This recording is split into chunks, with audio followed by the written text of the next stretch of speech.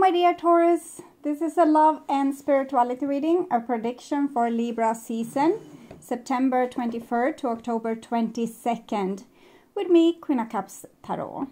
These readings are aimed towards showing you your blind spots and shadows so you can grow as a person and thereby be able to attract a better love life and life overall for yourself. And this will be a love and spirituality reading for Taurus, Sun, Moon, Rising Sign and Venus, Vedic or Tropical. The reading can go both ways. The drama is the same, but it can be different castings to the different roles by the universe. And if you need more information or help after you have listened to this reading, you can turn to the love reading for September that is up, or you can check out the pick a card and near personal readings on the first page of my channel. Click the headline of each playlist to see all the videos that the playlist contains. I have also a quick flip through of my cards that I'm using today, after tarot and before tarot, with Pietro Ligo, and I will start shuffling your cards. So when I open your deck here, I see the Hangman together with Knight of Cups. So it seems like someone is I don't know, having a party that doesn't feel too good, and it might be that there's an avoidant behavior of what is really going on underneath the surface here, either for you or someone that you're dealing with. Okay, so I call the Divine with Love and Light. And here we have the World card together with the Hangman, and the World card is 21 and the Hangman is 12. So it's the same numbers but in different order, and both are 3 if you add them, and they are in connection with the Empress. So this is almost like a pregnancy here hanging about, and the World card, it's like the birth, the child coming through from the dimension and into the baby's body. But here we can see it's almost like a soulmate connection here, but might be a troublesome one, like a troublesome love, or a love that you can have love towards problematic people. For example, loving a brother that's doing drugs, or being together with husband that is having emotional problems or things like that. We can also have problems of our own that's being brought into this connection here. Okay, so I called the 4 archangels in the 4 corners of the world, and here we have the Knight of Cups again, but from see here, probably before tarot, and the other one was from after tarot, together with the Hangman. So I want to take an oracle card for this. What's going on here with the... It's like someone maybe wants to express their love towards you, but they can't, because maybe it has something to do with pride, or that they don't want to open up that Pandora's box of feelings and emotions. High Priestess of Air. You have drawn the symbol of the High Priestess of Air, the goddess of rational thought. Logic, thinking, reason, and using your mind to consider the next right action are qualities encouraged. Now is the time to think before you act. You are blessed with a wondrous mind and imagination. Your ability to communicate is enhanced when you meet the High Princess of Air. This is the moment to have reasonable conversation and make calculated decisions. And it's not looking like this is happening at all. And rather someone might mask their very dramatic feeling with a cold logic thinking, and not really being logic, but just acting like they're a logic. And so I'm feeling in this dynamics, probably one person needs to become more logic, and maybe both need to be logic for real, but the other person really needs to learn to open their heart and not be so afraid of their emotions here. It might be that they have relied a little bit too much on the High Priestess of Air. Okay, so I call the 6 elements, and here we have the 6 of Wands together with the Hangman. So I'm feeling like someone is very prideful in this situation, wants to come through on the winning end. So it might be that you have tried to approach a certain person over and over and over again, and not getting really good results. It's like beating a dead horse, or trying to squeeze emotions out of a rock. They are really emotional. It's just that they might be too emotional, and they also want a lot of praise from people around them, and wants to be really appreciated. So this is a person might shunt you out, or it might be you that's shunting people out and keeping them an arm's length distance, because you don't want to see how things really are underneath the surface, how you're really maybe feeling very tormented here with the Hangman. And this is how we want to feel, so with the 6 of Wands there.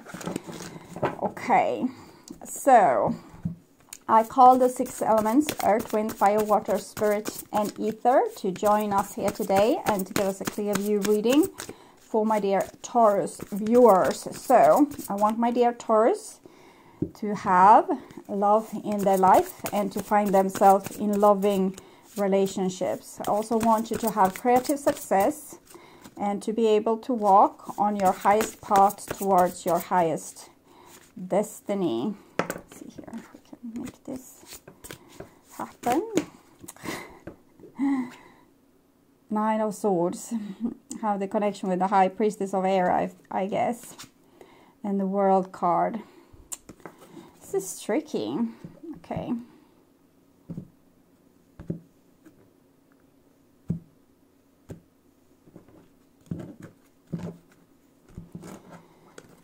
So, it's almost like someone is about to crack.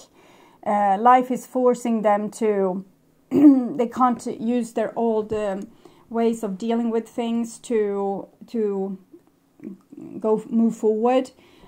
So someone might have like a mental breakdown or something similar to that, physical breakdown even. Okay, so I will just tune in here for a few seconds to you and your situation in Libra season Taurus.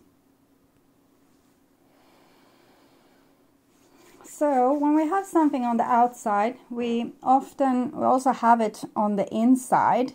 So this you're mirroring out to the world. I'm thinking you're trying to look indestructible. You're trying to look like you don't have a problem. So you're trying to look very solid towards the world, and you probably need to tell them the truth about how you're really feeling. So this is the new bottom of the deck, and it's the 4 of Cups, so someone trying to drown their sorrows here. Okay, overindulging maybe in things to feel better. And this is the old bottom of the deck, and it's the 6 of Coins. So I think with the 6 of Wands, 6 of Coins here, that we saw also when I shuffled, we saw the 6 of Wands, is about you wanting to be good and do good, and you want to have like praise from other people, like thank you for doing this for me, or you're so great on what you do, and things like this. And so you have a hard time showing what's going on underneath the surface, and you're trying to suffocate it, and then it comes out in these uncontrollable ways. So they come out as your shadow. So maybe you need to ask for help. Maybe you need to expose yourself a little bit more, what's really going on, how you're feeling. And you don't have to, people don't have to solve your problems, but they might want to know that you have them, okay? So that they can help you if they want to, or at least being in the loop of what's going on, so they won't be super surprised if something suddenly breaks down with you or in your life. Okay, so this is kind of the past, but it's more to this reading, and this is the now. And the green cards here, they are after tarot, and the yellow are before tarot. And this is your future here. And when I open this is the situation. We have the King of Swords, which kind of rhymes very well with the High Priestess of Air here, the swords suit. And I'm thinking this is how you want to be perceived by the world, that someone that has their shit together, basically. You want them to see you as someone that's logic and fair and have things under control. Okay, so, and this is the past, and we have the Five of Wands. So I'm thinking you haven't really figured out what it is that you want to do. You might be too preoccupied with looking good in front of others and keeping up the facade of you being like indestructible, never having any problems. But really you haven't been figuring out inside yourself what it is that you want to do for real. What is it that you want to do, Taurus? Who are you? What's your true expression? I'm thinking there's a vulnerability underneath here, which you don't want to show. It might be that you are having leadership over people, or you have you're trying to be a good example to people because they're looking up to you, and therefore you are trying to keep up this this image of yourself. But I'm thinking you need to do more deeper work here. Okay, so this is your mission, and we have the Hangman again, but now it's from after Tarot. Before it was from before Tarot with the two ravens. And you see here also also Jesus needed help when hanging about on the cross. So also you need help. You need to show vulnerability and have exchange between yourself and other people. Maybe let your image of being indestructible go. I'm imagining Jesus in this situation probably felt a little bit awkward, like he had these amazing powers. He probably could have taken himself down from the cross if he wanted to. And when he didn't, it might have seemed from the outside like he didn't have the powers that he told everyone that he had through God. And it might be a similar situation for you here, where you don't want to kind of expose that you are sometimes powerless too. Okay, so, and this is divine interference here, and we have the Knight of Wands. So Knight of Wands it's really like you have a lot of inspiration from the divine.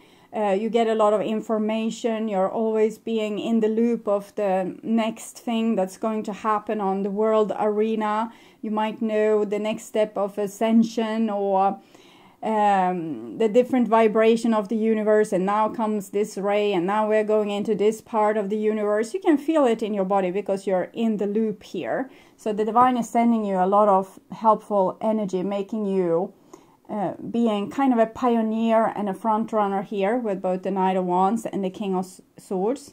And this is how it all feels for you. We have the Knight of Cups here again, and it's from after Tarot. So it's too much for you, and not the things that comes through here from the divine, but to try to have this appearance. There's more to you than just being this example, or being the do-gooder, or being the person that leads others and show others the way. Okay, so you really need to tap into your emotion, and I don't know what it is that you need to drink. Maybe you need some kind of medicine here, because here maybe you're self-medicating, and here comes medicine from other people. So maybe you need to seek some counseling from some expert when it comes to your physical and emotional health, to get on top of things. Because this is just a symptom of what has been going on for a long time, but we don't want to be the victim of our own cover-ups, or our own kind of negative thinking, or our own suppression of ourselves. And at a certain stage, your body can't hold the kind of the lies that you're telling to yourself anymore. So it will bloom up as different symptoms, and there can also in the long run create diseases with you. So you would want to be nicer to yourself. You would want to listen to yourself better, and not try to cover up with things that temporarily feels good, but is just a cover up for the things that's really going on. And this is kind of what's going on for you between your past and your future here, and it's the Justice card. So I'm thinking you have been unjustly treated in some way, and this is what has made this like this trauma inside of you, and you're just trying to forget it, but you really need to give yourself justice here. We have both the Judge and the Court. So I'm thinking also that you might be carrying a lot of loads for other people and trying to be the bigger person, the ones that fixes things, the one that keeps it all together.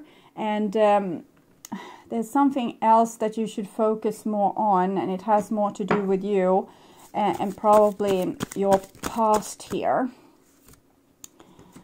Lust and belonging. Well, I'm a little bit puzzled by your reading, really. It's something, probably the next step for all the signs, but this is something I haven't really seen before. Okay. See if we can get some. There, thank you. My dear one, when the symbol of lust has come before you, beware that when you toy with this energy, you may become consumed by it. There is a fine balance between desire that is pure and the obsession that arises in the insatiable thrill of danger. Be careful that your desire remains good and that your wanting doesn't cause hurt to yourself and another. It is best that you move cautiously forward. If you're asking about a relationship, you may be developing an obsessive fever that will take a long time to recover from. Ask yourself, what is the nature of your desire? Why do you want it so badly? Beware, there's always a hidden agenda in lust. What is yours? So I'm thinking that like this. You have been traumatized in one way or the other by the past probably, and you need to give yourself justice. But the way you're trying to give yourself justice is maybe by kind of trying to help or be a role model for the same type of people that hurt you in the past. So you're trying to almost win them over with being this icon or being this example. The people that put you on the cross once, 11, 12. So you're trying to win them by kind of amazing them. Oh, how amazing you are. You are so worth loving. You're so worth admiring.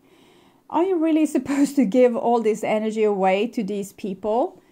Isn't it better if you would, be with other amazing people that could give you the same thing back, instead of you just being this one like example or icon for people? So I'm really thinking that this is your shadow coming forward. And even if you have your thing together, let's say that you live in stable relationships, you might fall in love with someone that's a really bad boy or bad girl. Because again, it reminds you of the trauma that needs to be fixed, or an injustice that was made against you. But you can't change other people. You can only change yourself. So here it's time to be logic for real and not this fake logic, but actually see that I'm trying to impress people that is not worth impressing, okay? Or I'm falling in love with people that is not worth falling in love with, because they are not really in my league even, okay? And we have belonging. So this is what you want to achieve. You want to achieve belonging to people, but